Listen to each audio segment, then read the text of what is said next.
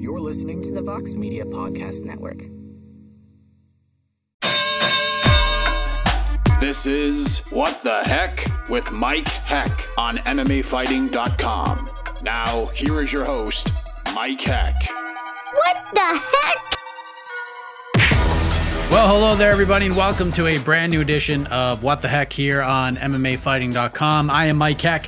Thank you for checking out the program once again this week. The UFC is back this Saturday, a rare weekend off this past weekend, but they're back on ABC this Saturday, headlined by Marvin Vettori versus Kevin Holland, who is stepping in on short notice for the injured Darren Till. A lot always happens in between times we speak, and Kevin Holland is now in, Darren Till is out. I know our own Damon Martin actually spoke with Kevin Holland on Monday before the Trailblazer traveled to Las Vegas, so look for that interview. It should be out now on the MMA Fighting YouTube page. Great to see Bellator back at it. On Friday night, Bellator 255 went down in beautiful Uncasville, Connecticut at Mohegan Sun Arena, and it was capped off by Patricio Pitbull successfully defending his featherweight title. What a performance. You just don't do that to Emmanuel Sanchez unless you are a special fighter. Patricio Pitbull is a special fighter. What a performance. And now the fight everybody wants to see is next. In my opinion, this is the biggest fight Bellator can make. Patricio Pitbull versus AJ McKee for the featherweight title, the finals of the featherweight Grand Prix. Man, that is a tasty fight right there. And AK Lee and I discussed the fallout of that event, how big that fight can be, comparing that fight to the UFC featherweight title fight between Alexander Volkanovski and Brian Ortega for later on this year, and a whole bunch of other stuff we discussed on to the next one. Usually it's our UFC matchmaking show, but there was no UFC event, so we just did like a potpourri of topics and just talked about everything. So check that out on the podcast network. Bellator, of course, back again this Friday, headlined by Ryan Bader versus Lyoto Machida. That'll kick off the Bellator Light Heavyweight Grand Prix. Very exciting stuff. Liz Carmouche versus Vanessa Porto is on that card. The return of Kat Zingano should be a good one this Friday on Showtime. And by the way, that open on Showtime for Bellator 255, heading into the main card, right in the feels. Absolutely incredible. So kudos to Bellator. Glad to see them back in 2021. One Championship is also back on Wednesday. One on TNT, one live right after AEW Wrestling. Demetrius Johnson challenging Adriano Moraes for the flyweight title, which in my opinion, quite possibly the most interesting fight of the entire week in mixed martial arts, if we're being honest. That is a really good scrap. Demetrius Johnson, of course, we all know who DJ is, but Adriano Moraes getting overlooked a bit here. That is going to be a great fight. Eddie Alvarez on that card as well. He takes on Yuri Lapicus. Another interesting fight right there. Much more. That's going to be a good event. So make sure you check that out. Of course, the UFC back this Saturday, UFC Vegas 23. A lot to be excited about if you are an MMA fan, but let's get into this week's show. Here is the lineup. We're going to wrap things up with my conversation with the great Jon Anik. If you missed it, I spoke with him on Thursday. He's actually going to be calling the action on Saturday on ABC. But we talked about the fallout of UFC 260, Francis Ngannou's big win, the big pay-per-views upcoming later on this month, in May in Houston, the fans, etc. We talked about a lot. So that is coming up at the end of the program. Joe Solecki has a big one coming up on Saturday. Takes on Jim Miller at UFC Vegas 23, featured prelim on ESPN before everything switches on over to ABC. We'll check in with the new dad, Joe Solecki, a little bit later on. Speaking of One Championship, Colbey Northcutt returns to action later this month, and she'll be on the same card as her brother, Sage Northcutt. April 28th, one on TNT4. She takes on Sovannahry Em. First time getting the chance to speak with Colbey Northcutt. You'll hear that conversation in around 20 or so minutes. But first, let us check in with one half of one of the big fights this Saturday in the UFC strawweight division. Let us welcome back to the show, Mackenzie Dern. All right, happy to be joined once again by Mackenzie Dern, who is back at it again this Saturday in Las Vegas. She takes on the number 5 ranked Nina Ansaroff at UFC Vegas 23. Mackenzie, thank you for joining us again, especially on Fight Week. How are you? Yeah, thanks for having me. I'm happy to be here. And it's good, I get some interviews. I'm still at home, so it's good. I'm happy, I'm comfortable, and that's what's important. Absolutely. So when you and Nina get in that octagon on Saturday, this will be the first women's UFC fight, first women's MMA fight to ever air on ABC. And ABC has a rich history in combat sports. Some of the biggest fights in history in boxing, more specifically, aired on that network. So how does it feel to be in this position, be part of the very first women's mixed martial arts bout on ABC? Yeah, I think it's great, and I'm so happy. I think it's really like gonna make reach more people, and I think it's even better that we're both moms. So it's like really cool. I don't know if it's the first like both recent mom fight into either, but I think we're really like maybe a lot of women will be able to connect and identify their stories with us, and we'll kind of really get people interested in watching women's MMA and all these things. I'm hoping the guys will be happy like that. Their girls will like be excited to watch the girls fights, and things like that. They're like, oh babe, look at these girls, their moms and all these things. So I think it's really good, and I know we're gonna do a great show for everybody. Is that something that is important to you, to try to like grow the audience in that aspect? Definitely, 100%. I mean, I went into MMA because I wanted to get women's jiu-jitsu. If I thought like, man, if I can represent jiu-jitsu, like women's jiu-jitsu on the big platform that's UFC, and show like how efficient jiu-jitsu is, then that's the whole reason why I got into MMA, into the UFC and stuff like that. So now, on top of that, becoming a mom and still like showing, trying to like, just kind of inspire the women and get them, seeing that we have technique, we train hard, we can be moms and daughters and wives and all these things, and it's still go and kick butt too, That's amazing. It's a very cool thing, and no doubt about it. Another cool thing took place in December at UFC 256, took on a very tough opponent in Virna Jandiroba.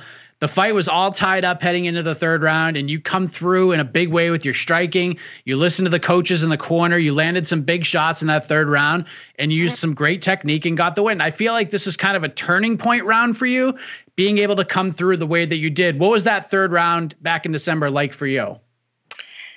Yeah, it was good, because I think a lot of people, they grow, or they don't show up for the third round, or they kind of like the person that kind of slows down in the third round, or the person that puts the pressure on the third round. So I think it's definitely more dangerous to fight someone that grows in the third round. And I think I was able to show that I'm kind of like the person that just gets better and better. When before people say like, oh, just take Mackenzie out of the first round and, pull her into deep waters and then you'll do good. I think that's kind of the strategy of a lot of people who go to fight me, is kind of to win on points, go to the judge's decision, that go the 3 rounds.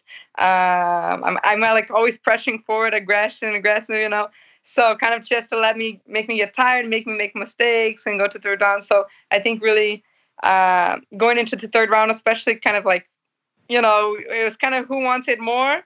And, if they wanted more, they kind of have to exchange with me, they need to get close, and then that's where it's dangerous because I'm the ground, I'm a grappler, and they don't want to get close to me, so I think it was really good to kind of show like the different levels I'm gaining, and Perillo boxing, I was really excited to show. And I think, like you said, it kind of would just turn the corner, and I'm really excited to show what I've been working on, and how, I mean, maybe I'll show it, maybe not. Maybe it'll just be like really fast or something like that, But I've been working hard, and Perillo, it's every day and in the gym, and I think we're gonna show a lot of good stuff. Yeah, it's interesting because like it was clearly vindication for those who say like, oh, once you get Mackenzie out of the first round, she's in trouble. But kind of having a fight and a performance like that, especially with everything you had to deal with last year, like you dealt with a lot, moving gyms, et cetera, has to be a bit motivating knowing that not only were you able to prove some of the doubters wrong, but it kind of showed that the moves you've made along the way were the right ones. You know what I mean? Yeah, definitely. I mean, I try to, inspire people, things like that, but everything is basically like me and my family, So I knew going into the fight, I felt great, I'm so happy with the decision I made. This fight, I brought in my coach, my strength training coach from Brazil, Rogério Camões. So it's like something that I said in a lot of interviews, from my pregnancy till now. One thing, like, first off, of course, is my boxing, trying to get my boxing better, But one thing I've been saying, like, man, I lost a lot of muscle, and I'm really trying to gain that muscle back and stuff like that. So this was like the first camp, thankfully, because of all the structure I have at the Ruka gym with Rillo, that like I felt good enough that I can add one more responsibility, which was like my strength training, and add one more ingredients, to this like cake, you know what I mean? So I'm really, really excited, and everything's just working out good. I think people can tell I'm focused. Like, we're in here and for the big money, the big run. We want to be the champ, and we want to make big things. So I'm excited about that.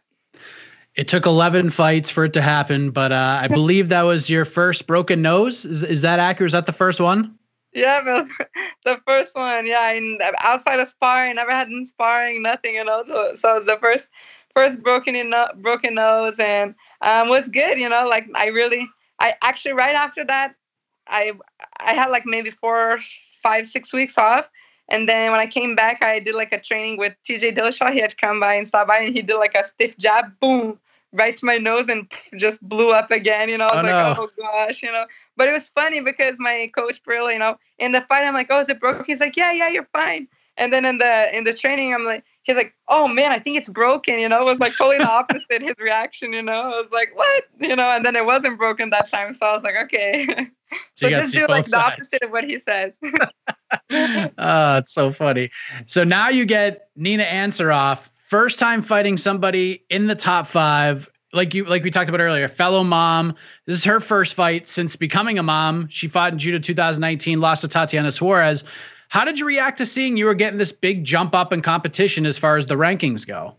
I was so happy, and I was really sad because after I beat Verna, I didn't move at all. She was like my first, like besides Amanda Ribas, but Amanda, she wasn't, like, we weren't ranked before our fight, but she was my first ranked fighter, me and Verna, even though she was 2 behind me. And, I kind of saw like people moving and things like that, and I didn't move at all, so I thought like maybe I'd go to 10 or so. You just want to get the top 10, it's like so close but so far. I'm number 11, so I kept talking to Mick, I said, come on, like any fight in the top 10, I just want to move up. I want someone that's really gonna like push me. Like, I don't want to get to top, get to the belt fighting people like that are ranked. I want to really like prove myself, and the best way is to like show that I'm ready. So really, when they said Nina, I'm like, okay, Nina's gonna fight. I thought it was cool. I know what it's like. My daughter, she's gonna be 2 in June. So I went through the whole process that she's going through, and then when I saw like, okay, she's number 5, that's, I'm so happy for this opportunity. It's really like I'm hoping will push me far up. If I can get the win. Yeah, you'll be in the top 5 at worst, just outside of it. I mean, have you thought about that at all? Like what life's going to be like as a fighter, being in the top 5 or just sniffing the outside of it? I feel like I'm ready for the champion, like for the belt right now, just how focused I am. You know what I mean? It's like, of course, I have so much, we like fights and a couple more fights, and everything is good to learn and get better, but just focus wise, I feel like I should be there now, just because I'm like, man, all I do is like my kid, my baby, my husband, our life here at home, and the gym, where, I'm just watching the fights all the time. It's like, I can't even see myself in a different way than now. I'm really, really focused, and it's not going to change. And I think people are going to see like how ready I am. I saw that one of the things that you've been working on for this camp, obviously with the strength and conditioning, but with your striking, has been trying to improve the defense, like the slipping of the punches, the head movement, which a lot of fighters have told me in the past, it's like one of the toughest things to master. Like, obviously it's easier to hit somebody than it is to avoid being hit. So how much have you improved in that aspect, and how difficult has that part been for you? Yeah, I think it all starts from like getting punched with your eyes open, right? People tend to like close their eyes. I always did that.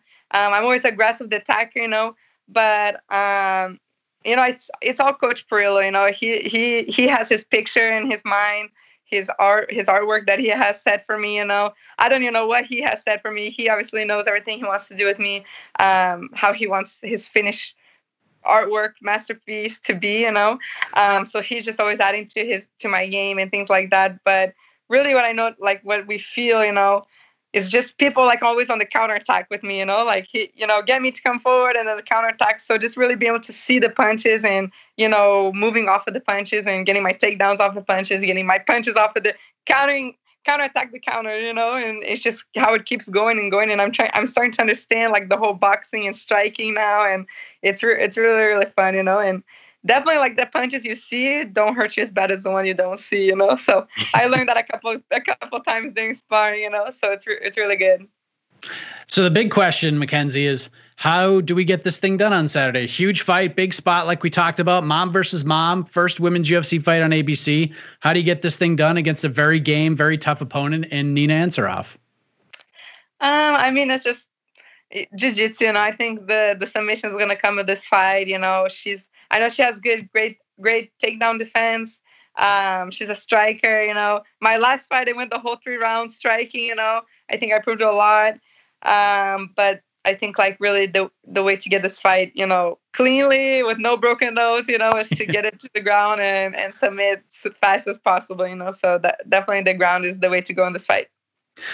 3 fights in 2020, despite a pandemic happening. You begin 2021, first fight a month earlier than you had your first fight last year. A win on Saturday, like you said, put you in the top 5. But I'm curious, like, what are your goals for the year after a really successful 2020? Like, you think you're confident you could go after the belt right now. Do you think is getting there by the end of this year? Do you think that's a possibility? Definitely for sure. Like I said, I'm prepared, so the way I'm feeling, like strength training, everything, like, okay, if we need to take a fight, like last minute or something like that, I think we'll be prepared to do that. Definitely want to fight as many times as possible this year, but also 2 people who are going to like really get me closer to the belt. We have like the champ with Rose going to happen, I think, next weekend. And they have Jan with, I think, Carlos Esparza. So kind of, there's a lot of things that are going to be moving around in the top 4, top 5, in the next couple of weeks. So I'm excited to see what's going to happen there. I don't know, Joanna, I don't know if she has a fight, we'll see everything that happens. But definitely I think if I make it to the top 6, then someone in the top, the top 5. So, I mean, there's a lot of space to happen and I think we'll be good. There you go. Who do you think wins that fight, Jon or Rose? Man, that's a hard one. I think Jon. I think Jon will win. I think it will be a good fight. I know Rose has like submissions. I never seen Jon do any like jiu-jitsu eyes. And me watching her, I think, okay, if I ever fight her, will be to do jiu-jitsu. And I know that Rose can get some, flying arm bars, flying triangles. I saw her working on her heel hooks and things like that. But man, the champ, she's focused too, man. She's prepared for anyone, anytime. So I think it's gonna be hard to take her off the throne right now. Yeah, it's gonna be a great fight. 2 last quick things. I appreciate you giving me so much time. 1, I've been asking everybody about this because it's happening in a little over a week's time. Are you gonna be watching the Ben Askren versus Jake Paul fight? Is that something that interests you? No, I'm not gonna watch it. I'm too focused on what's going on in my fights right now, Fair enough. And then last thing, I saw this video that you posted. It was you and your daughter. You were sparring in the cage. She's running around. She's knocking her fists together with the UFC gloves on. That must have been like the coolest thing in the world for you, was it not? Yeah, it's so cool. Like it's crazy because like I didn't even know it was gonna like explode that much. So many people like liked it, and it was like lots of people tagging me, and my husband and I was like focused on the training, so I'm tired, my dad's there, and that's like our day-to-day thing, like we're just playing around. And I have to, like I said, I have to like convince her to give me my gloves, so I can, because she wants to keep my gloves, so I had my UFC ones there, and she hits it. She does like her own little thing. It's so funny, so it's when my husband made a little video out of it and kind of put it into perspective, and I was at home and watching it, I was like, oh man, it was such a good moment, because when you're in the moment, you're like so tired, you're just finished getting like punched in the face, and she's bringing me water and all these things, sometimes she goes onto the octagon, the ring, and she's like kind of shy, she wants to bring me the water and just, man, I hope mom notices me here and I'm so focused, and then I see her and I'm like, oh, thank you. And then you can see she just gets so excited to be like my little helper and just be there involved and everything, so it's really cool, but man, it's nervous. I hope she doesn't want to do MMA when she gets older, now I understand what my parents go through, watching me get punched in the face.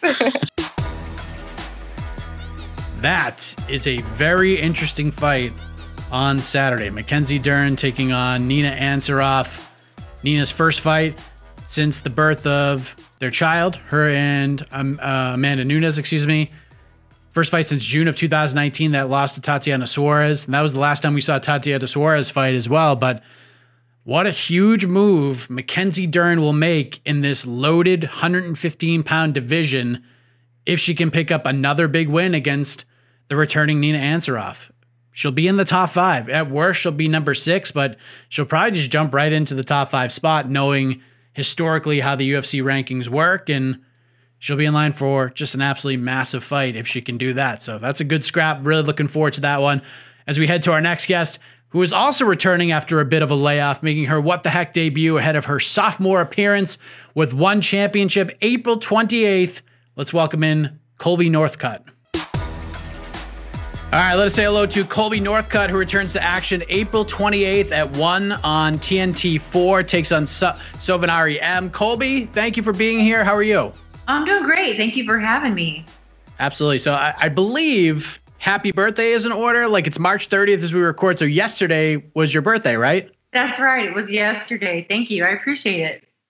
So how did you celebrate the big 2-8? I know it's a different time in the world with the pandemic, but were you able to do anything exciting? Honestly, I trained yesterday. So nothing in the schedule was different. But over the weekend, like on Saturday, we went out to eat, just had a nice little lunch with Sage and my husband, and then Sage's wife. Just a nice little lunch, but nothing too extravagant because obviously I'm in a camp. Right. So we'll do the real celebration after the fight. Absolutely. So this will be your first fight since November 2019, and that was a memorable day in your career because you earned your first professional victory. It was your one debut at Edge of Greatness. What did that night mean to you, getting your first pro win? And I guess more important for your career and your development, logging that all-important time in the cage and in the ring and the experience overall? Yeah, great question. I mean, obviously, it was a huge, huge thing for me. A lot went into that fight. I had been coming off of a pro debut that wasn't as successful as I wanted, and it was a 2.5-year layoff too. So coming from a fight like that in the U.S. to an entirely new organization in front of the biggest crowd I've ever fought in a new country, there was a lot riding on it, and there was a little bit of ring rust too. So the fight, obviously, any athlete, competitor, I would have wanted that finish. I did want that finish, and I thought I almost had it in that first round. But I am grateful that the fight played out the way that it did, because being my second pro fight, I needed that experience, especially coming from such a long layoff. I needed that full 15 minutes in there to kind of show everybody what I was capable of, but more importantly, show myself what I was capable of. So I'm happy to be back. Obviously, I wish that it was, would have happened a little bit sooner than a year and a half later. But, I'm really looking forward to this one next month. You brought up your pro debut against Courtney King, and like you said, it didn't go your way. It's certainly not the way you drew it up. And listen, losses happen in the sport, but making your pro debut and having it go that way, and just hearing you talk about your first pro win, but it would have been great to get your hand raised. But having that fight go the way that it did, that had to have also been a pivotal moment in your career, because as important as the win was, would you say it was more important on your overall growth, that first fight, rather than the first win? Absolutely. I mean, no matter how many amateur wins that I had with all of my amateur finishes, I mean, your pro debut, it not going the way that you wanted and ending up with the loss. I mean, I didn't take that very well. I mean, but looking back on it now, I wouldn't change anything. I know now not to fight at that weight class. I fought way too heavy. That's something that changed kind of 2 weeks notice. And I was just like, yeah, I'll go ahead and fight up. A lot of different things went into that. And a lot of learning went into that as well. I feel like I grew a lot as a fighter, and I'm really happy actually that happened early on in my career and got it over with. I mean, I look at Ronda Rousey, and I use her as an example. Her super successful career with how many, wins that she had being undefeated. In that first loss, it was like the end of the world for her, which it really did feel like that. Like, I would hate to be in that position and experience something like that way down the line. So I'm grateful that I got that one out of the way. It's done and it's over with, and I can move on to bigger, better things and focus on the growth. Yeah, that's a great way of looking at it. And what's interesting about you and Sage being on the one roster and being a pro fighter in general, like a big reason fighters strive to sign with these big promotions is because they want to travel the world and experience new places and kind of stamp that passport. For you, you've been doing this traveling stuff forever, since you were a little kid. Like, you're used to this whole thing already, right? Yeah. We have traveled a lot our entire lives competing in sport karate all over the world. But Asia is the one country that we hadn't actually been to before our one debut. So having one be so awesome to sign me, even as a brand new professional, I'm super grateful for that. And obviously I understand that it kind of comes with being Sage's sister, but I'm grateful for the opportunity and getting to explore all of Asia. That is so cool too, because that's a place that I really never thought that I would even be able to see one day. If you would have told me 5 years from now that I'd be signed with one fighting over in Asia, I probably wouldn't have believed you. But I'm really grateful for this opportunity. And it is so much fun, obviously, to travel and see the world, of course. Was there like a bucket list item that you got to see outside of just, obviously fighting was, it was a business trip, but still, like, being able to explore Asia and see all the different things that you've wanted to see for so long? Was there like a bucket list item that you got to sort of check off? Actually, yeah, the boat hotel was the one thing I really wanted to see and get to go and eat and do up there, just because of Crazy Rich Asians. That's it.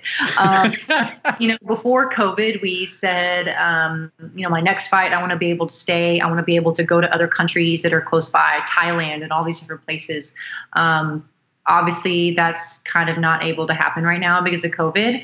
But I'm happy that I'm at least able to go and get a fight. So even though it is going to be strictly business this time, that's what we're there for, right? Business. And now you get to fight on this huge card on TNT. This is really exciting stuff. What does that mean to you? Yeah, I mean, it's huge. I obviously understand the opportunity, and I know that being such a new professional fighter, I mean, that's huge for me. And then especially breaking into the U.S. market like they are. I've known for a while now that was their goal, to break into the U.S. market, and they're obviously signing U.S. fighters from all over the place now. So I'm very grateful that I'm not only able to fight, but I'm able to fight on such a monumental card with such awesome athletes as well. And then getting to fight alongside Sage is just like icing on the cake. It's great. This is the first time you've both been on the same card, right? As professionals, yes. As amateurs, when we fought for Legacy before they were LFA, they had a whole, Legacy amateur series. So almost every single one of our amateur fights, we were on the same cards together, which was a lot of fun. Obviously getting to fight with him, but now that we've obviously grown and he's done the whole UFC thing and is here, no, we've never fought as professionals on the same card together. So I'm very much looking forward to that. And I'm happy that I'm fighting first, because I get really nervous for him. I get really, really nervous for him. Being my younger brother, like, oh my gosh, I get more nervous for him than I do for myself or my husband when we fight. So I'm happy I get to fight first and get it out of the way so that I can relax. Is there a part of you as like the older sister that's like, I got to set the table for him? Like, I got to lay down the groundwork. I got to get the win and get the family momentum going? Absolutely. There's pressure. I mean, whether it was, the other way around, I feel like you have to set the tone for the night, right? So like, I'm not even going to say anything if it doesn't go my way, but it's like, I'm going to get that W and it's going to raise the bar and he's going to even perform even better. So that's what it's going to be. So you get to face Sovannahry Em in a few weeks, 4-1, 4 finishes, had a stoppage win a few months ago. Yeah. Pretty fun matchup on paper. How do you like it from a stylistic perspective? We are two totally different fighters stylistically. I mean, you look at us height-wise, what our backgrounds, everything, we're polar opposites, which I do think that does make for a fun fight, because looking at us on paper and then physically, everybody knows what each of our game plans are going to be. Obviously, I'm the taller, longer striker. wanting to keep it standing on the feet and keep her at bay in that distance. And being the shorter grappler, what are they going to do? They're going to try to come in, clinch, take you down, and it be on the ground. So this is going to be a really great opportunity to show how much wrestling I've improved on with my cage work, and to show stylistically that I'm a more complete fighter and I'm not just a striker as well. At this point, do you watch a lot of tape on your opponents, or do you kind of let the coaches and corners handle all of that? I don't consider myself watching a lot, but I do watch tape. Yeah. And it does help that she actually just fought in January. She fought January 29th, and she actually fought a girl that was, 5'9" and a kickboxer. So it was great for me to see, how she beat her, but what she likes to do, and then what didn't work out so well, fighting somebody who has a similar style to myself. So she kind of laid the foundation for what I believe she's going to do. But even if I didn't have that tape and I looked at her previous fights, I would think that she'd be doing the same thing anyway. Being over at Team Alpha Male, we see you on Instagram with Sage and Raymond, and even Bald Uriah Faber these days, which is pretty awesome to see. Hello. I assume your husband, Raymond Daniels, will be in your corner. Who else is going to be in the corner with you in Singapore? Actually, they're only allowing us to have one corner. Oh, really? Really crazy. And it's something that I haven't fully wrapped my head around. I know that from what I understand, there's restrictions over there of allowing people to come into the country are pretty tight. So they are only allowing one corner for outside people coming into Singapore. And you're correct. That is going to be Raymond. That's going to be obviously a learning curve because, you're used to 3. So I'm not exactly sure why we can't have 2, at least. But yeah, it's going to be Raymond. Raymond's going to be my corner. Couldn't have picked anyone better to be in your corner though, right? Right. I mean, it's going to be a learning experience because, from the whole quarantine thing to, all that stuff, it's going to be new. And then being in another country is obviously, I'm wondering how it's all going to work out, but it's going to work out the way it's supposed to, and I'm looking forward to it. How do you think it will work out, Colbey? And maybe not a prediction per se, unless you have one, but outside of just getting your hand raised, which is obviously the goal, what is the goal on April 28th outside of just getting the win? Yeah, I mean, obviously every fighter wants to say, I want to finish her. And I would like to showcase my striking. Obviously, I was able to show my striking my last fight. I thought that I was going to knock that girl out, and I didn't. So I would actually love to get a KO finish. But any finish I'd be happy with ultimately. We mentioned Raymond, and I talk to fighters about this all the time. Like in the combat sports world, it is very difficult not only find somebody to share your life with, but find someone who totally understands the complicated life of a fighter, somebody involved in the martial arts. And you two have found each other, and it is just amazing when that happens. What has that been like for you? And like, what have you learned from Raymond throughout your relationship, the courtship, the marriage, not just like in the cage or the ring or in the training room, but out of it as well? Yeah, it's funny because we actually met through sport karate. So when people ask, hey, how'd you meet him? How'd you guys meet each other? He can't either. We can't remember how we met each other, because when you were saying traveling all over the world competing in sport karate, that was us and that was him as well. So he's known as like the greatest of all time in sport karate fighting. And so even as a teenager watching him fight, it was just, mesmerizing. He was so entertaining to watch and obviously the best. And then I was able to, when I turned 18, to become, I was able to be on his sport karate team. So I fought with him and alongside him as a young adult through sport karate. So that's how we met. So, it's very nice to have a partner that understands what you do. I don't see myself being with anybody that wouldn't understand that, because it's a difficult life, from the countless hours of training, how you have to live and your diet and everything like that. And just mentally what you go through as a fighter, it's really tough. So having him makes it a whole lot easier. And I feel like he makes me a lot better too, especially even as a striker. Obviously he's, in my opinion, the best striker in the world. They can go and translate it over to kickboxing and MMA. But he helps me bring out my karate side. I feel like a lot of my amateur fights, I don't utilize my karate enough. and he helps kind of bring that out of me and calms me down and everything like that. So he makes me better in every way possible. Yeah, it's interesting you say that, because like a lot of fighters, they seem to have like this renowned definition of like what an MMA fighter should be, and having somebody like Raymond with you, he is promoting you, being yourself. Exactly. Like I've had so many thousands and thousands of hours and of training, competing in karate, and it's like those are my roots. That's my background, and that's what I'm the best at. And so I feel like when I was starting my MMA career, I was focusing so much on jiu-jitsu and all these other things that I was like kind of losing sight of what I'm good at. And I realized that what I'm good at is rare compared to what everybody else is good at, because sport karate is a very rare field. You have very few people that can do it successfully. Raymond, Wonder Boy, things like that.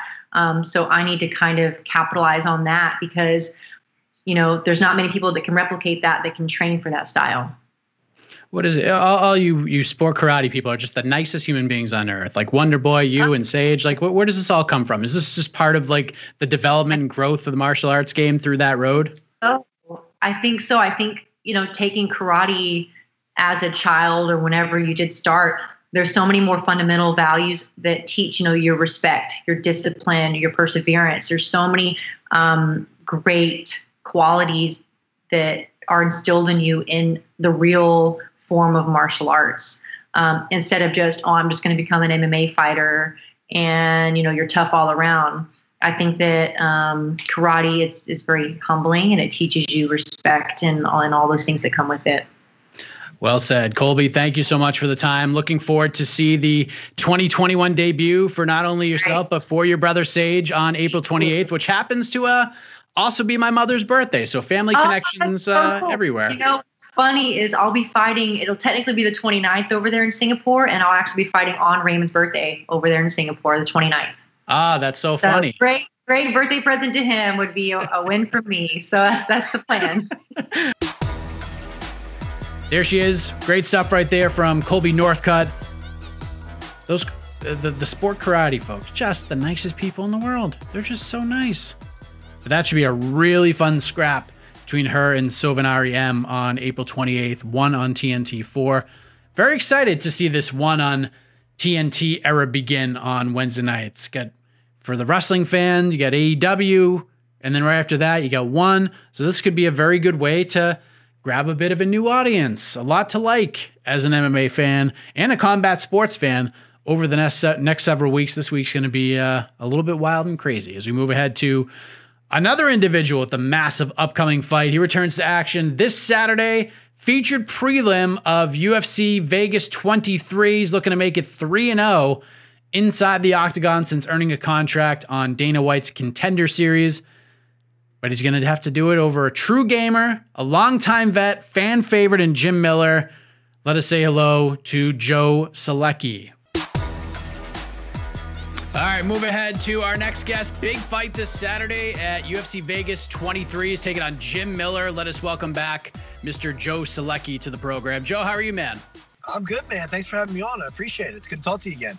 Good to talk to you as well. Before we get into the matchup itself, there have been some big changes in your life since we last spoke. You've officially acquired the title of dad. Congratulations to you and your wife. Welcome to the club, sir. How have you been enjoying life as a new father? Yeah, thank you, man. I appreciate it. It's been fantastic. It's awesome. It was yesterday was awesome because it was Easter Sunday, so we were spending our last little bit of time together. Just tonight packing. So it was like really hit home of like how great the last 6.5 months have been. So it's just been life changing. It was like everybody was telling me, but and then some. So it's just been awesome. And I wanted to be more active, but it didn't work out that way. I guess with the way the roster's been a little inflated. So it was kind of a blessing in disguise. We got to spend so much time before I had to start traveling again, training and all that. So I was training all along, but it was really nice to not have to worry about somebody trying to beat me up in 6 weeks until she was a little older. So it's been great. There you go. And it's funny because you've always been a super motivated guy. You've always been motivated by family, motivated by giving back for the sacrifices your wife has made to help you accomplish this dream of yours of being a UFC fighter. How much more motivation is it now that you've, I guess, graduated to Papa Joe? Yeah, it's just very different. You know, like I was talking about it today with somebody I'm very close with, and it was like I was always doing this with our family in mind because we wanted to have a family, but you know, I got to meet that person that we were trying to. You know, it's like trying to get to the UFC and then you're here. It's just very different feeling. You're like, wow, like this is more than I thought it was going to be. So it's the same thing. And, you know, I think I'm still really young. You know, I'm 27 years old.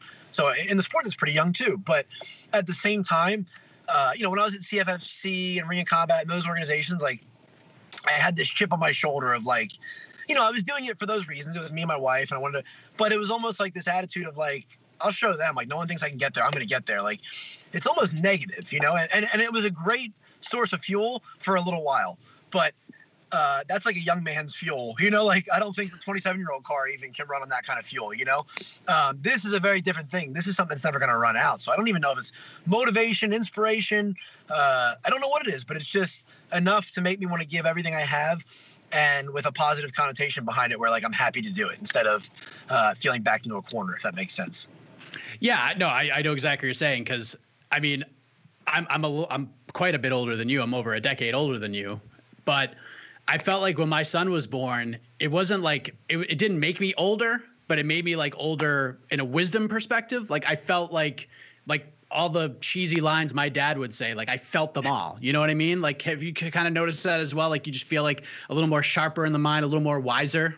Oh, 100%. You know, I've always been very analytical and kind of like old for my age. Like even since I've been a little kid, people have been saying that, but this is just different. Yeah, it really narrows in what perspective I have. You know, like our pastor, I think he's a really smart guy. Last year for the new year, he was saying how like he picked a word for the year and he was like suggesting that, you know, you try it. And I was like, oh, cool. Like I want to simplify. I got a lot going on in my life. Then the pandemic hit. We really simplified. I was really home with my family, figured out what was important. And then this new year came again and I was like, well, what's my word going to be this year? And I was like, it's going to be focus. I'm going to focus very, very strongly on what I have in front of me, which isn't that much anymore. You know, it's fighting and my family, and that's it. So, yeah, it's almost like I just find myself thinking about spending a lot of time thinking about that and what kind of legacy I want to leave. And it takes away from the glitz and glamour, which is stuff I never really enjoyed about fighting anyway. I'm not really in pursuit of that. And it makes it about what it's about. You know, that fear of, I've always had this fear of not making it to my goals or this and that. And it kind of puts those fears in the rearview mirror where you're like, okay, I was afraid of, you know, going 0-2 and getting cut. I'm afraid of this. I'm afraid of that. Not getting the next contract, whatever. And you're like, my daughter's going to know I tried as hard as I possibly can to be the best fighter I could be. She's probably not going to care all that much about fighting. And no matter when it's over, whether it's 10 years from now and there's a title belt around my waist, or, you know, I'm never able to fight again because I got whatever, something happens Saturday night, I know I had a great ride and she'll know who I was, you know, and the rest is going to be a bonus. So it just puts it in perspective of like, you know, I always said, like, don't let a loss go to my head or go to my heart, and don't let a win go to my head. And it just kind of, you know, exaggerates that, I think. Of course, you had the 8 months between fights. It's the second time in a row that's happened with you. But obviously, like you said, you've had this extra time to spend with family. But it obviously worked out because now you're fighting Jim Miller. How did you react when you saw his name on the other side of the contract? I mean, fellow Jersey guy, not too shabby for your third UFC fight, right? Yeah, not at all. You know, and that's somebody that I love to watch fight. I looked up to him, you know, growing up because he fought the way that I would always want to fight, which was aggressive with submissions. And but it wasn't like that jiu-jitsu guy that couldn't hang with the MMA guys because obviously he's got good striking too, good wrestling. So, yeah, very exciting. Kind of like the Wyman fight, but I wasn't, you know, I liked Matt Wyman, you know, when I watched him on Ultimate Fighter and stuff, but like I was an active Jim Miller fan. So just another level to that. And he's, you know, probably has a lot more up in his career left than Wyman did, so it's more of maybe a challenge. And not that that was a challenge at the time, but just looking back. And I think it's that. I'm just excited I'm actually on the level where I'm competing with guys that I grew up looking up to. And I think that's very, very exciting. You know, I'm going to be nervous like I am for every opponent. You could put a no-fight amateur across from me, and that'd probably be more scary because I'd be like, oh, what if I lose to him? So every time I get nervous when they say who I'm fighting, but I'm very, very excited to fight somebody like that, especially in such a fight where, you know, it's going to break the record for, at least for temporarily, for most fights in history for him. So you get a big fight, but on top of that, it is the featured prelim on ESPN before the main card switches over to ABC. I mean, this is pretty cool, right? You get that ESPN shine in a big spot. Like, they normally put the fights in this particular place to make sure that people change the channel and move on to the next one. You're there. How does that make you feel? Yeah, no pressure there. Yeah, you know what? I really don't feel any, though. No offense. Sorry, UFC. I hope people tune in as a result of my fight, but I'm not too concerned. But it's pretty cool. It makes it a lot easier to tell, family and friends and stuff like that, too, like, where are you fighting? ESPN. But now people are so keen to it because of the past. They're like, oh, ESPN Plus. I'm like, no, ESPN this time. Just trust me. But that'll be cool. So, and I think on the TV guide, it'll say my name in the info box when you click on the event. And I know that'll be cool. My grandfather likes to see our name, like, in writing and, like, print and stuff. So they get very excited about that. So that'll be pretty cool. How does your dad feel about all this? Because I know he's a fan of yours. Doesn't really get to come out and see you too much, but obviously with the pandemic, he's not gonna be able to come out really and see you now. But how does he feel about the spot, Jim Miller, etc.? Yeah, we talk about it a little bit. Let's see. The last one he watched, and my mom had to listen. She listened from the room, and he just was like, "Okay, everything's good. You can come out now." So I'm assuming it'll be more of that. They're real supportive, and it's been great. And it's nice now because, I have their only grandchild. So we go away for fight week. I'm like, hey, we kind of need you tomorrow when I leave really early. So we'll see you at 6:45 in the morning. And they're like so excited to do it. So, all camp on Saturday. Daycare is closed on Saturday. So Saturday's sparring day. So that's become, Nora and Grammy and Pub Up Day. So they've just been really, really helpful in the department. Take as long as you need and do this. And, if you ever need anything while you're away for camp, like, tell us, helping my wife out. And it's been fantastic. So it'll be fun to, they're like kind of a part of camp now in that sense. So they can watch, kind of feel like they did something to help me get in there. There you go. For me.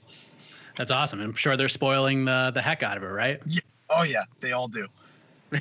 You have to, as soon as this fight was announced and confirmed, and of course you're ready for whatever happens, but most people imagine this fight, because of the styles you two bring to the table, there's going to be a good amount of time on the feet, a lot of striking exchanges. Of course, if this thing gets to the ground, it's going to make for a lot of fun between you and Jim. But do you sort of expect a lot of this fight to take place on the feet on Saturday? I really don't know. We have our certain template that we follow for camp, and that's just kind of knowing the areas where we want to be in both departments. If we're on the feet, or all three, if we're on the fence, if we're on the ground. So we know where I want to be, no matter where it is. We haven't really planned for a certain amount of time because it's such an unpredictable thing. He falls into his shots a lot because he throws so much behind it, and he likes to grapple. So I could plan to stick and move for 3 rounds, but it's a small cage. If he falls into his punch and we're clinched, I'm probably going to grapple, So I think it's inevitable, though, that outside of something crazy happening in the first minute or two, we'll probably end up grappling at some point because it seems like the longer the fight goes, he turns into more of a grappler. And, I've kind of done that in the past, too. So that'll be really, really interesting there. He's a heck of a finisher, but I think I'm a pretty sound grappler in every position. So it'll be kind of a fun contrast of styles. I know I have my finishes, but I tend to be a little more conservative on the ground, I think, a little more positionally controlling, and he tends to be very, very dynamic. So I think that'd be a fun match for me. Ultimately, we go out there for the win. We go out there to put him in the areas where we feel we can capitalize. But at the end of the day, I'm a competitor, and it will be fun to compete against somebody in an area where they're very skilled too. Yeah, I was just going to ask, is there a part of you that is hoping that if this goes to the ground, just so you can have that test and be able to say, whatever, I rolled with him. We had these great scrambles. It was just one of those, amazing ground exchanges between me and a guy like Jim Miller. Are you kind of hoping that happens just to test yourself?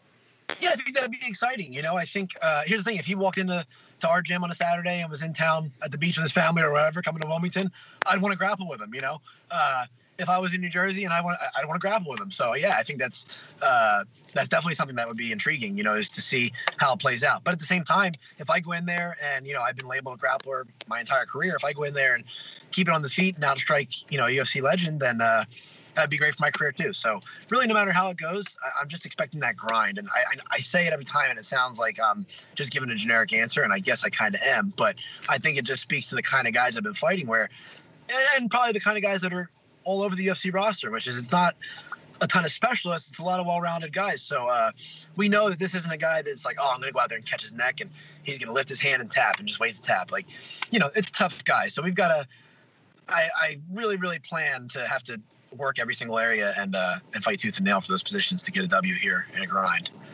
Have you trained with him before? No, nope. So I believe, I know they're from Sparta. I don't really know where that is in New Jersey, but I know it's pretty far away. I'm like a South Jersey, Philly type, Philly area, like Philly suburbs. So there's like two different worlds, kind of like those.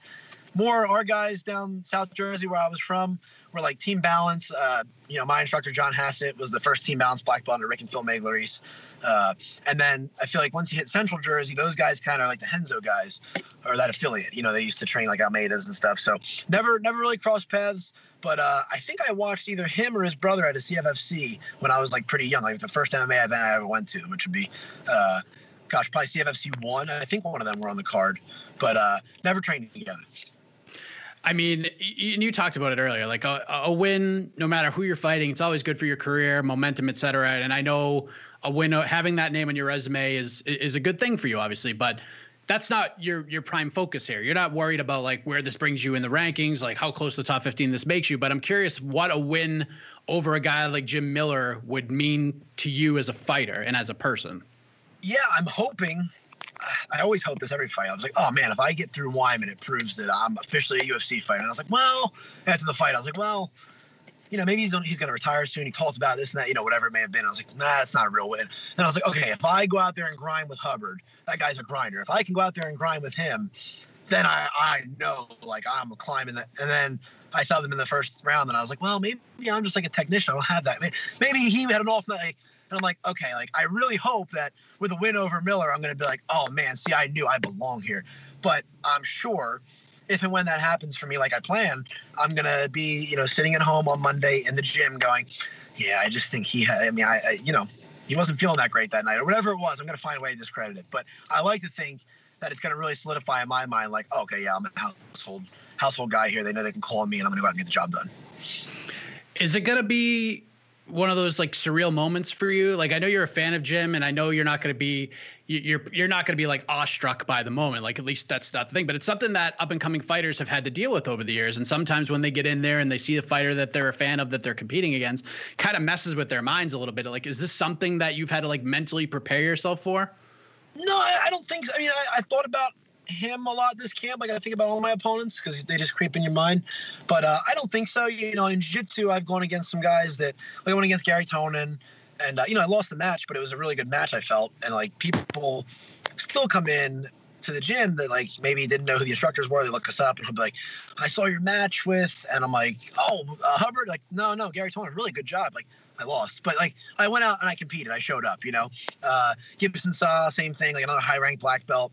And I think these guys are great, but once I'm on the mat, I think that fight or flight just kicks in. I would like to think that Jim Miller with no crowd, because I'm just a bigger fan of his, but would be the same as Wyman with 20,000 people there, whoever were there. That same amount of pressure, and it didn't really affect me in that fight. And the other thing is, I train with guys that I'm a fan of every day. Every day I train with John Salter. I look up to John a ton. I try to go after him every single day. It doesn't work out for me, but I try. Got to roll with Chris Weidman this camp because he's been at Jimmo a lot, and same thing. Like, it didn't go my way, but I was trying really hard. It didn't slow me. Like, I never stopped and went, this is Weidman. I was trying to, have good rounds. So, I hope it's more of that, and I think it will be. What has it been like working with Weidman and kind of? I mean, obviously he's a very nice guy, very sharp as well. What is it like, just kind of picking his brain a little bit? Yeah, I haven't gotten to train with him like that because there's so many great 85ers at Jimmo. They all kind of stick together. Got one jiu-jitsu round, but just getting to be in a room with that guy and pick his brain some and talk to him, I think it's great to be around guys that have held the belt that are such high-level fighters. It's like being around Salter. He's the number one contender belter. He's going to fight for a world title this year, I'm sure. And getting around these guys and seeing that they're regular guys, and seeing that there isn't any mystique. They're just really hard workers and good guys, and that if you stick around them and do what they tell you to do, you're probably going to have success too. Kind of getting that rub a little bit. Normally this would be the time where I'd be like, how do you see this fight going? But you're not a big prediction guy. You're just going to go out there and fight as hard as you can and come what may. But what can fans expect from you? I'll go that route. What can fans expect from you on Saturday night before they change the channel to ABC? Yeah, I mean, I think you can expect a pretty good pace, it seems like, in all my fights. I try to come out there and get after it right out of the gate. That's happened in pretty much every fight I've ever had. Then it's going to be more of that. I'm not going to go out and be passive. I'm going to go out and be smart, but, controlled aggression. That's kind of how I fight. I think I put a good pace out there and a high output. You know, even in some of the fights where it's been on the ground, you've seen, you know, like in the Wyman fight, I threw like 180 something punches. You know, I'm going to be chipping away out there for the entire 15 minutes. So, you know, I put in a lot of work in the last 6 to 8 weeks, and you're going to see 6 to 8 weeks worth of output in there, you know. I know it's not at the top of your priorities list these days, Joe, but I am curious because we are getting closer and closer to the date. But former UFC fighter, now retired from MMA competition, Ben Askren is jumping into another sport. He's fighting Jake Paul in a boxing match. This thing is kind of taken on a life of its own over the last several weeks. So I'm curious your thoughts on this matchup. Who you favor to win? Are you going to watch it? Do you care? Like, what are your thoughts on it? Yeah, you know, I definitely am intrigued. I like all that stuff. You know, I don't like the crossover stuff, like in the sense of them. It's almost like the whole world, except for the MMA world, the whole world's bought into like these guys being real fighters, and not to knock on them, but it's not really that hard to, you know, it's not hard to be a pro fighter when you also had that fallback of like the millions of dollars that you already had when you got into the sport. You know, I think there's a special bond that comes in fighting where we all kind of work our way up from nothing in wherever you're from, whatever your story. There's a way where you're like, you all had to go through that, getting 200 and 200.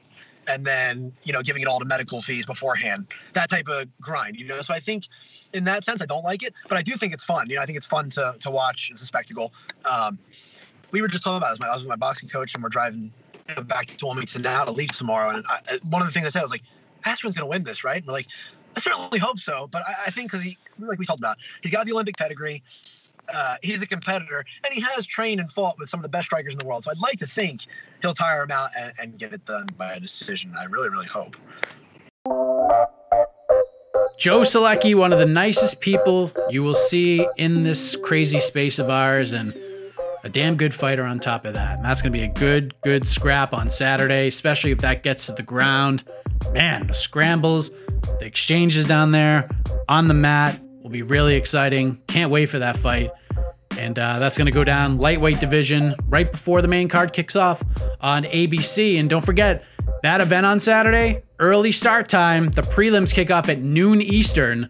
So we're going to be in and out of there. I mean, it's a UFC event, so not quickly, but we'll have our nights to spend doing whatever. We can go out or, you know, barbecue, fire pit, all that stuff, and get plenty of time ahead. We're not up till 3 a.m. recapping this stuff.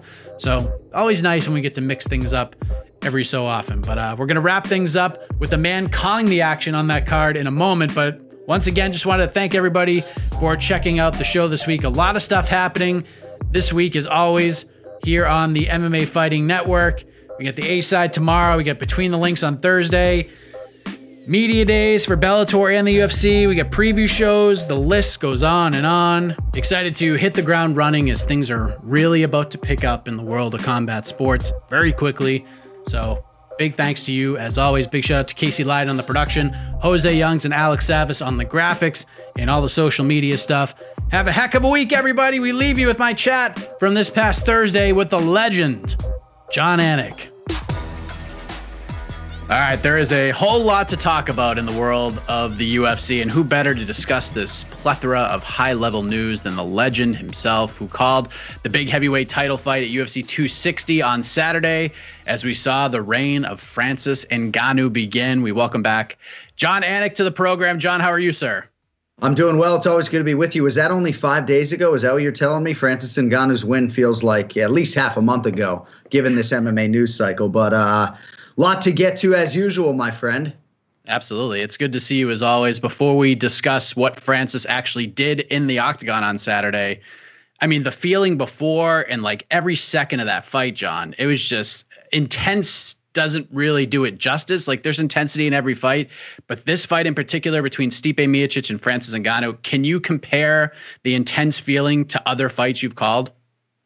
Well, I think anything that is championship level brings out a certain intensity and anxiousness, right? Even, you know, from 115 pounds all the way up to the heavyweights, at least for us, because we are fans at our core and we feel a lot of those emotions, I think, that fans feel sitting at home, whether you have an athlete that you're rooting for or whether your team's in the Super Bowl. I mean, we feel the championship stakes as fight fans.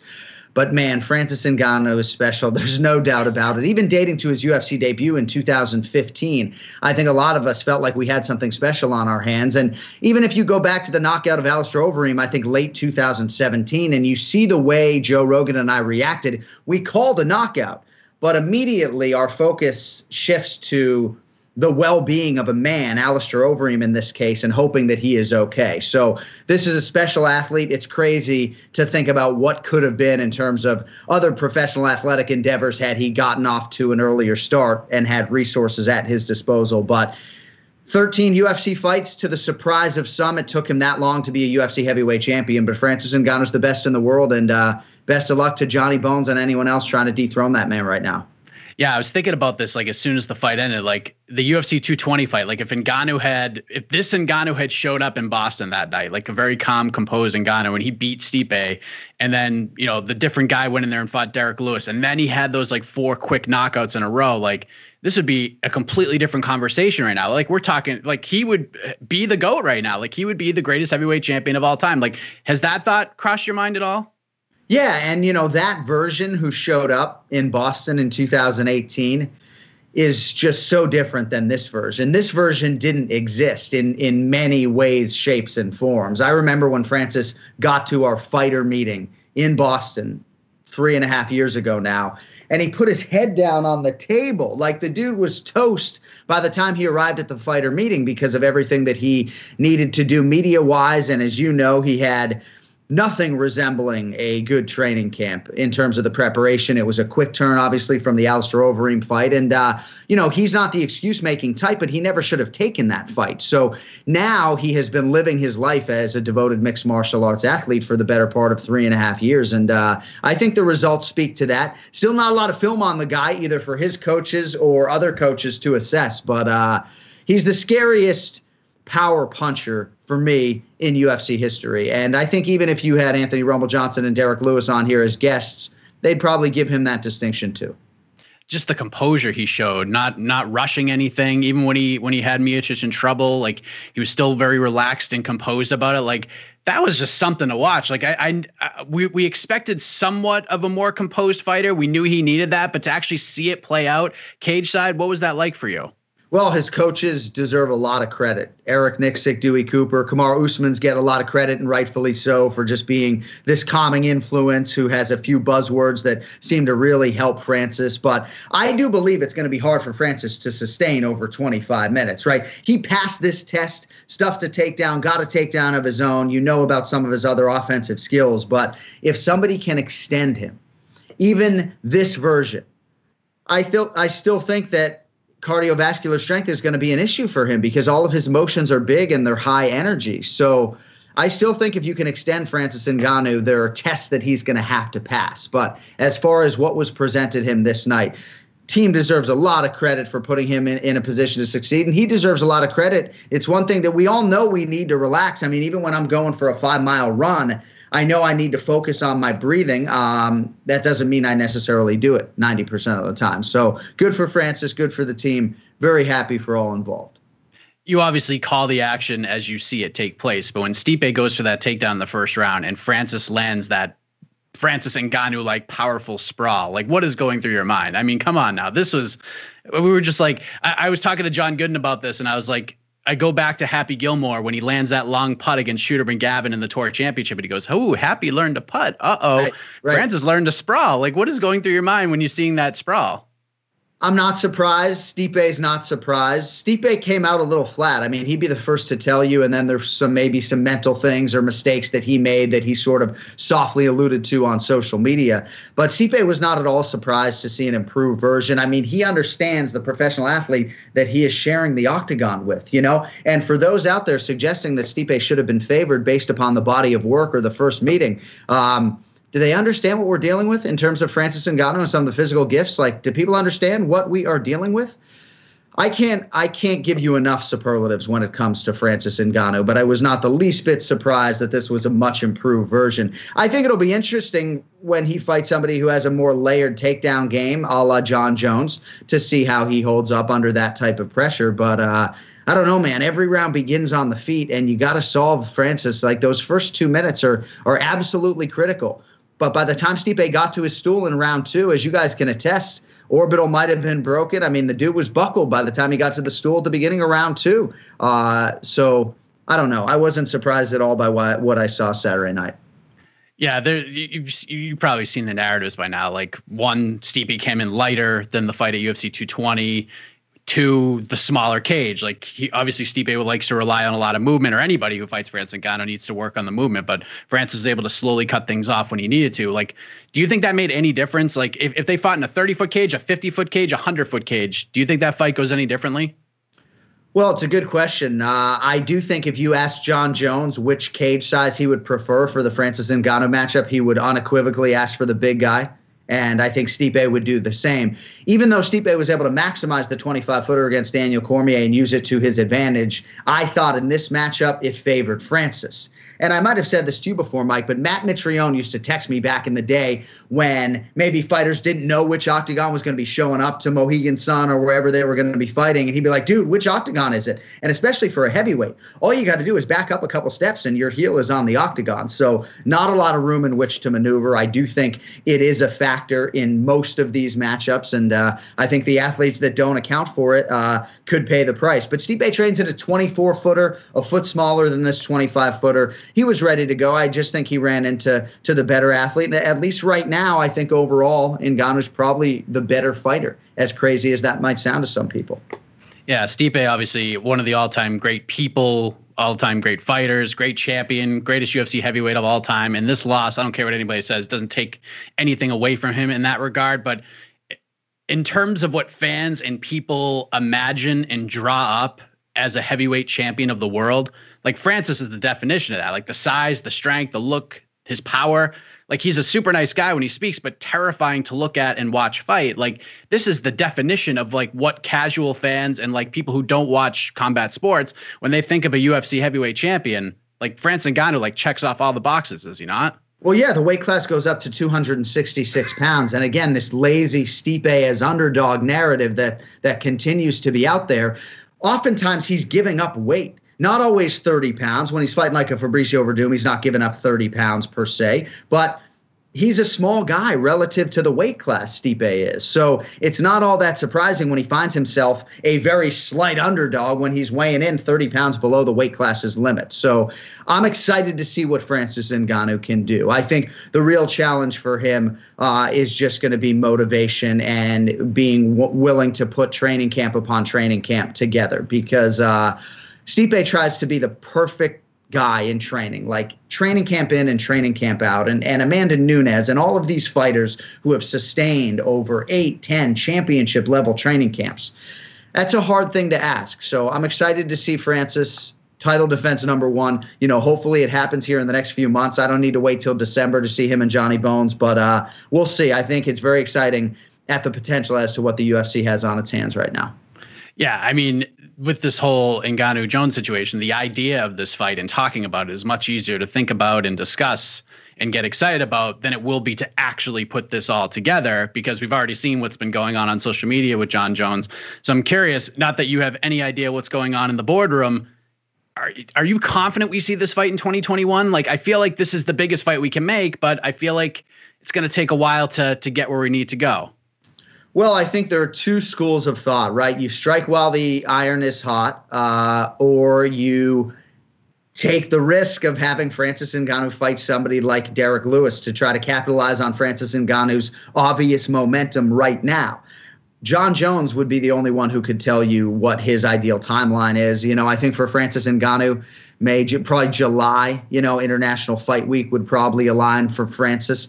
I don't know if Jon Jones wants that fight in July. I think he would probably prefer to have more time. That's speculation. It's not even informed speculation. But again, the Derek Lewis fight, calculated or otherwise, is a tremendous risk. I mean, Derek Lewis is one of the most decorated knockout artists in UFC history. And if Francis is in terms of the power equation, Derek Lewis is 1A. So I'd like to see Ngannou and Lewis, but again, if Derek Lewis wins that fight, then all of a sudden Francis needs a W to all of a sudden get back to a Jon Jones fight that is preserved, at least right now. So we'll see how it plays out. I certainly trust the greatest promoters in the world to figure out a way to get what could be singularly the biggest fight in UFC history done.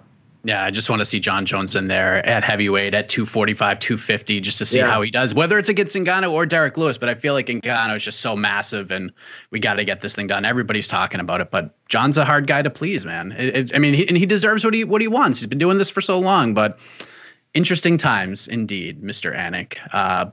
But no card this Saturday, a rare weekend off. On April 10th on ABC.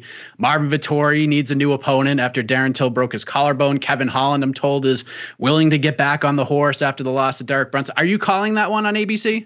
I will be there, yes. Nice little day fight card on the American Broadcasting Company. So, that'll be nice. I think we got 8:30 a.m. maybe first fight Vegas time. But, I'll be there. And for me, honestly, it's really devastating for Darren Till. It's an unbelievable main event. But I got 30 fighters that I'm prepping. You know what I mean? So not to say that he's one of 30. I mean, you can argue next to Vettori. I mean, he's as important as any in the 30. But I got 30 athletes to sort of wrap my head around. So I'll be busy regardless of who slots in there against the Italian Dream. Can we get you a yellow ABC Wide World of Sports?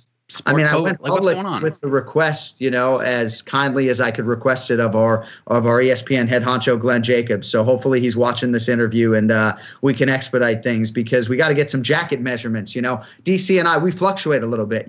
We're not always on fight weight. So hopefully we can get that done by April 10th. Yes, I'm with you on that one. So from there, we go Whitaker Gastelum, April 17th, and then UFC 261 goes down April 24th in Florida.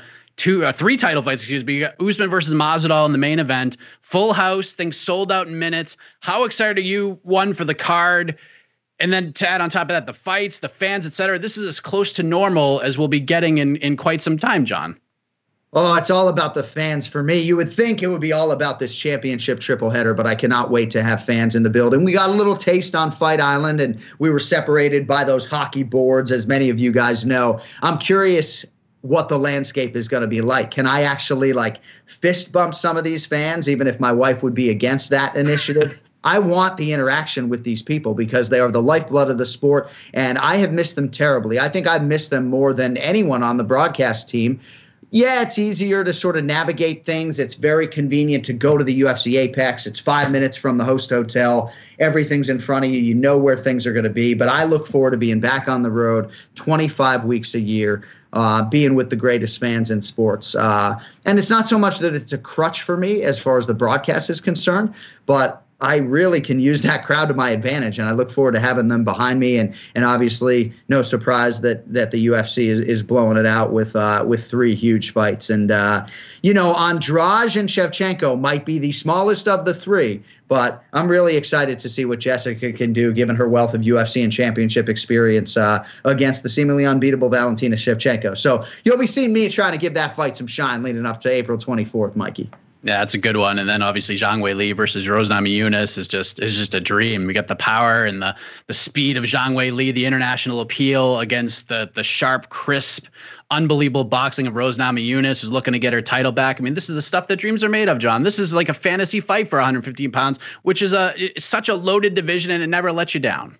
I'm waking up at 6:30 a.m. tomorrow to do media for a couple of Chinese outlets. We got to rip early in the morning, so hopefully I can put a sentence together at that hour. But it's been a while, right? And you talk about capitalizing on momentum when it comes to Francis Ngannou. That's one of the best things you can do as a UFC champion or a high-level fighter is to stay in the consciousness of fans. And even if you want to say that fight week for Kevin Holland against Derek Brunson wasn't a super productive week, he remains in the consciousness of fight fans and looks like he might have another big opportunity here on the horizon. So I can't wait to see Zhang Weili back. I can't wait to see Rose Namajunas on the proving ground, of course. When people ask me, Mike, what's the most memorable moment I've had in that broadcast booth, it's Rose Namajunas against Joanna Jędrzejczyk. And this is the division that is deepest in the women's game, and by a significant margin. I mean, go look at the women ranked 10 through 20. I know you all aren't privy to the 15 through 20 necessarily, but go look at the top 20, 25 at 115 pounds. There are a lot of challengers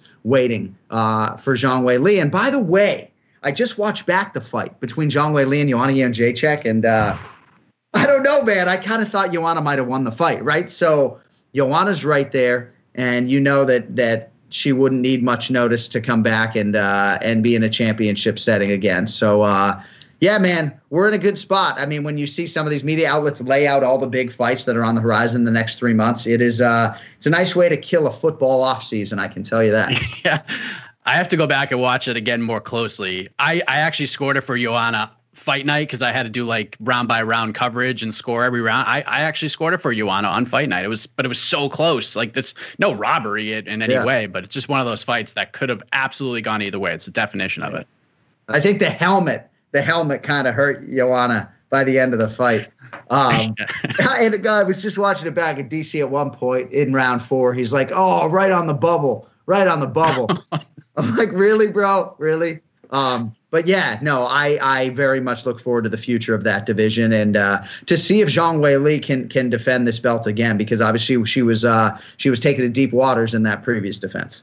Absolutely. And then we're going to do it all again with the fans the following month. UFC 262, May 15, Charles Oliveira versus Michael Chandler to crown a new lightweight champion. But we just found out earlier this week the co-main event will be Leon Edwards versus Nate Diaz. And not only is it the co-main event, it's the first ever 5-round non-title co-main event in UFC history. So when you found out about this piece of business, John, were you as shocked as everybody else seemed to be?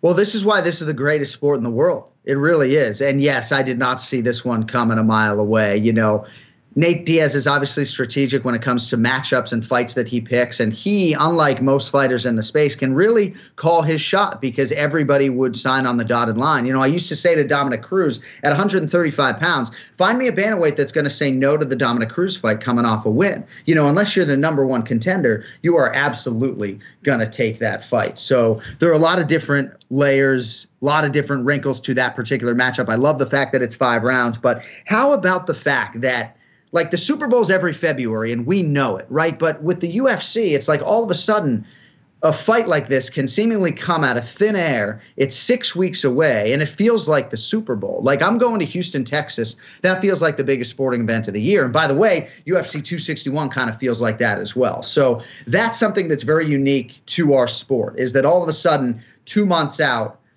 a sporting event that's as big as any on our calendar all year can just surface. And Nate Diaz, Leon Edwards could obviously be headlining a pay-per-view. Thankfully, they get 5 rounds to settle their business, and it's a few short weeks away. Yeah, Oliveira versus Chandler for the lightweight title. What are your thoughts on that one? Because obviously I think we all knew that the Khabib train was gonna go to the coaching side. He's done a great job thus far. He's going to continue that on this weekend, but you know, what are your thoughts on this particular matchup being made? Because a lot of people are like, oh, where's Justin Gaethje in this whole thing? What are your thoughts on this one? Yeah, I can't speak to why Gaethje is not a part of this equation. I mean, certainly his resume is as good as anyone's. I think Dustin Poirier is the guy hardest to deny a championship opportunity, undisputed or otherwise right now, but he has business to attend to with Dustin Poirier. This is the fight that makes sense. And even if you go to Dustin Poirier's comments after the win over Conor McGregor in January, Charles Oliveira was really the name on the tip of his tongue. I mean, he acknowledged that this trilogy with Conor, for a belt or otherwise, was going to be completed. But Charles Oliveira, don't sit here and knock his strength of schedule. You know, whether it's Tony Ferguson with his extended winning streak or Charles Oliveira, the one that's active right now, you put together a winning streak like this at 155 pounds and you cap it with a win over Tony Ferguson. Charles Oliveira is championship worthy. And, you know, I don't know that you can penalize Michael Chandler for the lack of UFC experience. I mean, he certainly maximized his first opportunity and did to Dan Hooker what a lot of elite level lightweights weren't able to do. And Chandler's so humble, he'll say, oh, Paul Felder and Dustin Poirier softened Dan Hooker up for me, you know, because he's a man of humility. But I am not somebody who's going to turn his nose up when a guy gets a championship opportunity. So is Chandler as deserving as Charles Oliveira, who's been in the UFC since he's 20 years old? Probably not. But I think it's a very exciting fight. I think it's essentially a pick'em. I haven't seen the betting line, but it's a pick'em fight to me. And, you know, we'll see if Charles Oliveira can keep it going. I think he'll be a slight favorite. We'll see. Yeah, I think you're probably right on that. And a good thing about Chandler, too, is when that phone rings and they say, Michael, you want to fight this guy in 2 weeks or 3 weeks? He says yes, and he was rewarded with this fight. And good on him. I'm happy to see him come over, get that big win, and now he gets a chance to become a champion. This is big stuff for a great guy in this sport. And is kind of going back to the Leon Edwards Nate Diaz fight. As shocking as finding out that fight is how I reacted to it, and as interesting as this news was, you can't help but feel for Anik and Florian podcast family member Belal Muhammad, who got his big opportunity to fight Leon Edwards. He gets poked in the eye, the fight is stopped, and he kind of gets left behind here. So what do we do with Belal now, John? I know he's one of the fastest rising game show hosts in MMA right now. He should still get a big fight, right? Come on now. I love the game show, and we all appreciate the plug of Belal's video podcast.